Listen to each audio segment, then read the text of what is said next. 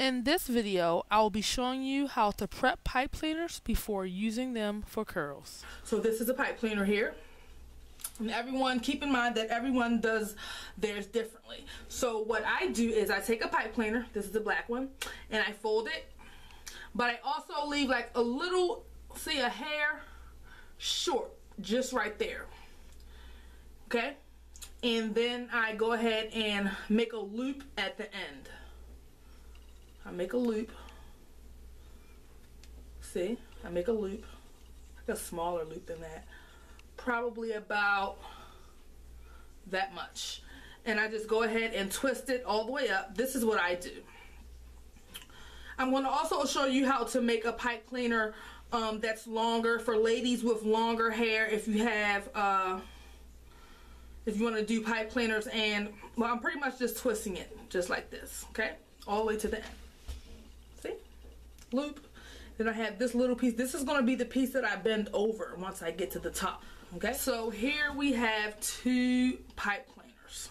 What I like to do is take two and twist it at the end.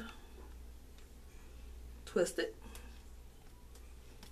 up, and then create a loop. Twist that together like that, really fine. See? This is two. And then I just go ahead and twist it together like this.